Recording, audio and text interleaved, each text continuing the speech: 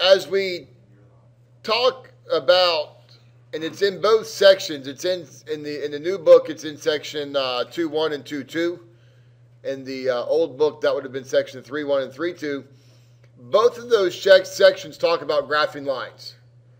Okay, so if you do the homework problems, you'll see it says graph lines. The problem that I find when students take the test is when I tell them to graph and I don't tell them how to do it, then they just kind of sit there going like, well, I don't know what I'm supposed to even do. Okay, and what I've heard a lot in the years I've done this is this. Well, I know it's a straight line. Go graph it. All right?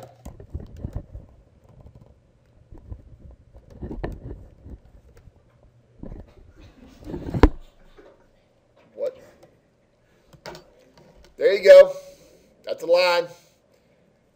You can't just draw a random line up there and think it's right, okay? It's got to be a very specific one. Now, how do you go about doing this?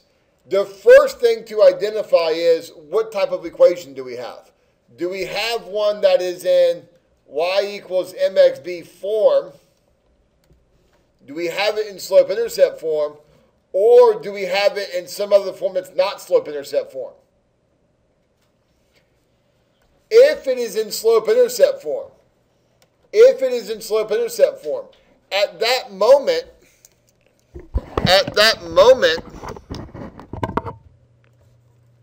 all we have to do is go to the y-intercept, plot a dot, okay? If you will, and if you've ever been to a mall, this is like the mall board, and this dot would be like the you are here, right? That's where you're starting at. You are starting right here.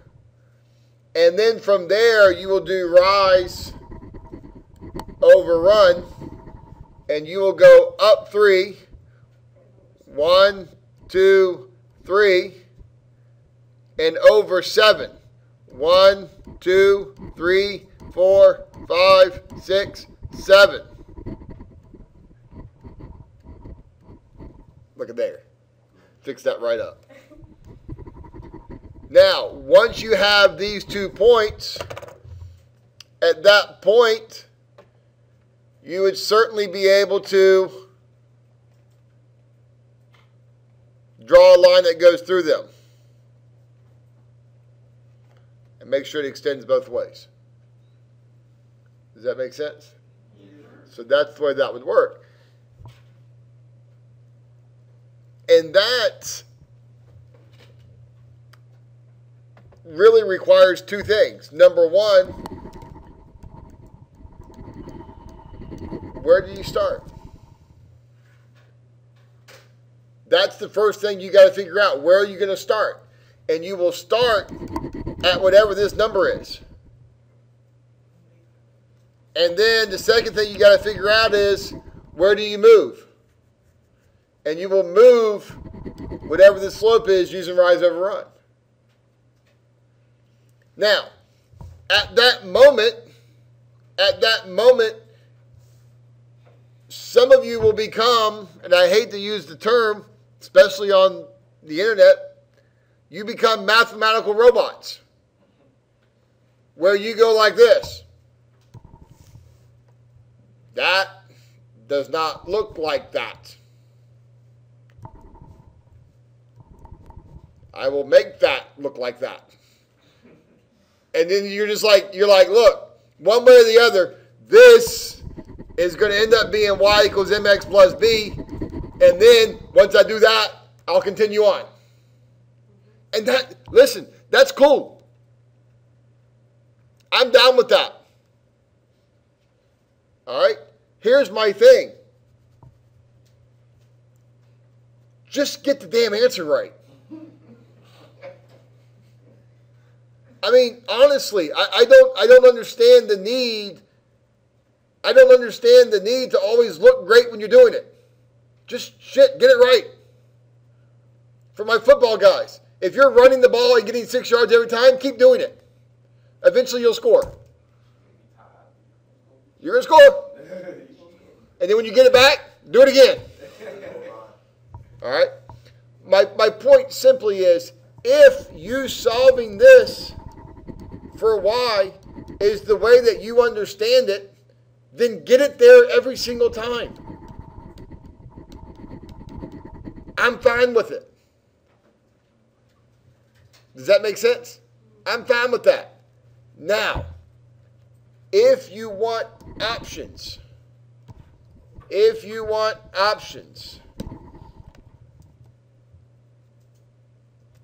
I offer you this. Find the x-intercept. Find the y-intercept. How do you find the x-intercept? Plug in y is 0. So 3x minus 2 times 0 equals negative 12, and x is going to be equal to negative 4. Do we agree? How do you find the y-intercept? Plug in x is 0, so 3 times 0.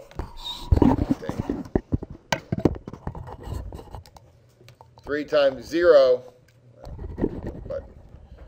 minus 2y equals negative 12, and y is equal to 6.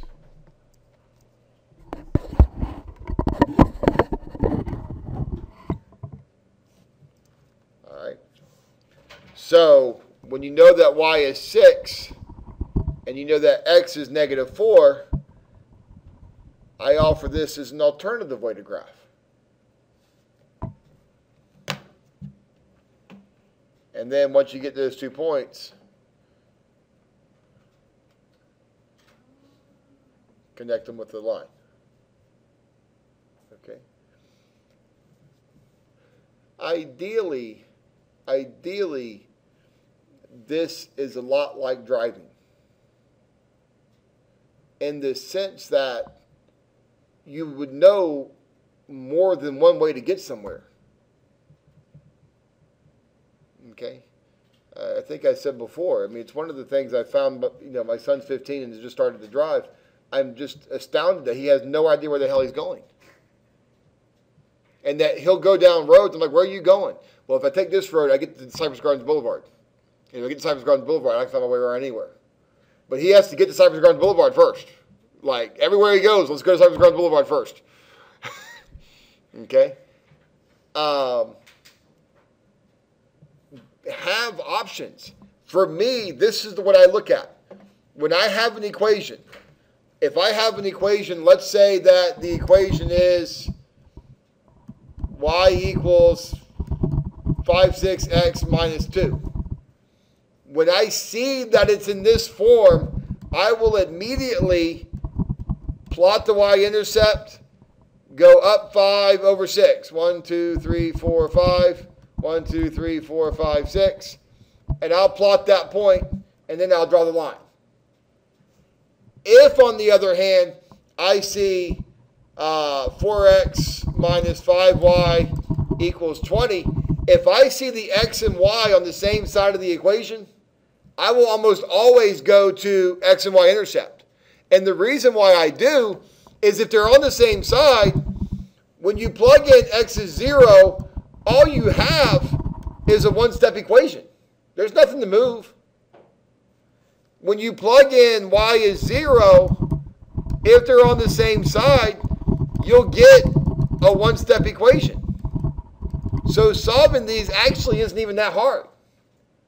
Does that make sense? So that's the way I do it. If the x's or y are on the same side, I'll use the x and y.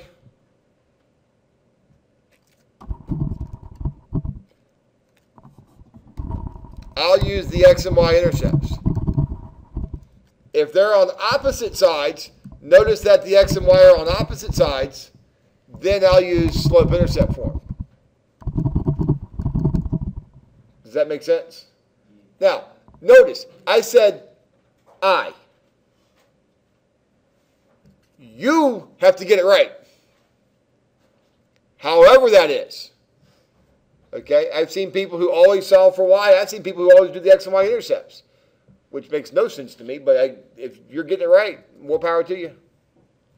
Peace and love. All right. So here's what we're going to do. I'm going to give you 2 more to try on your own. All right. We're going to go y equals negative 2/3 x plus 4. And we're going to go 3x plus 5y equals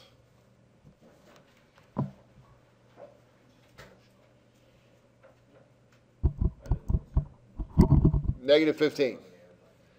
At this point, I will press pause and give everybody a chance to work it. If you're watching at home, you pause too. Yes. Huh? Plus 4.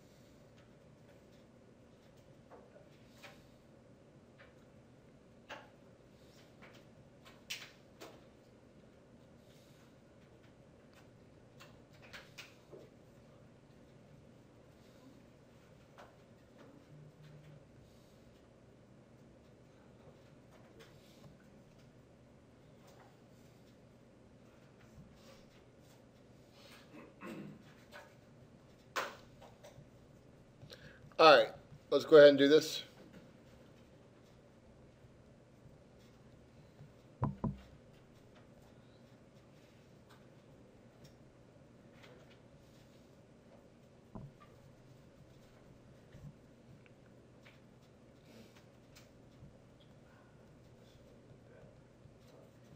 All right, here we go.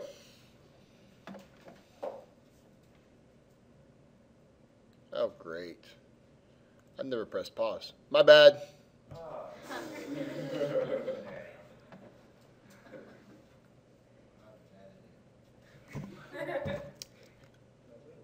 Hope you fast forwarded. All right, let's take a look. 1, 2, 3, 4. We're going to go down 2. 1, 2, over 3. So we're here. All right. If your line doesn't go through your dot, make the dot bigger. All right. From here, I'm going to find the x and y intercepts. Again, could you solve for y? Absolutely, but I'm not going to.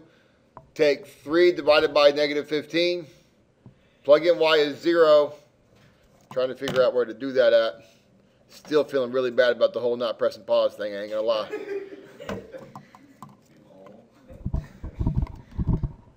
People won't even watch it. They're like, 15 minutes? Hell no. Plug it in y is 0. You'll get x equals negative 5. Plug it in x is 0.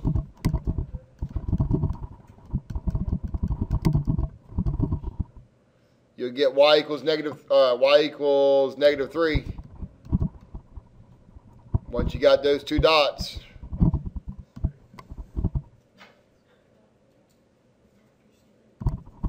make dot bigger.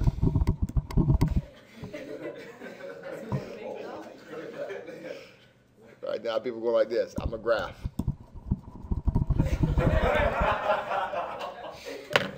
All right. Any questions on that? All right. So, I'll stop the video. Love you.